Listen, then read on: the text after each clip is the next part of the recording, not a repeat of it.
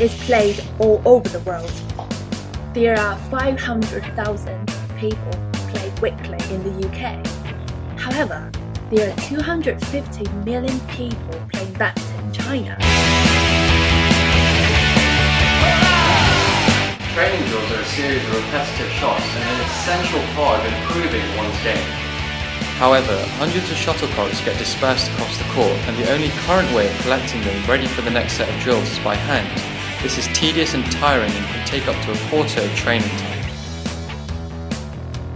As a solution to this problem, ProSort developed this product, the Cambridge Collector CC-60. The CC-60 is a simple, elegant mechanical device that collects, sorts and stores shuttlecocks ready for use.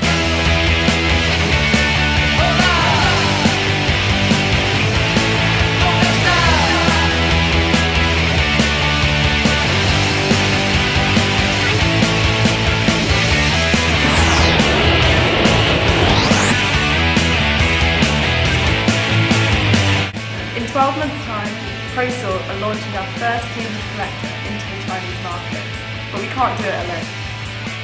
We're looking for £100,000 investment to file our patents, establish our operations, and also finalise our product ready for launch in China. Yeah, I mean, I've been playing badminton now for about 30 years, and I've never seen one of these machines yet, so maybe it's time that we did have one.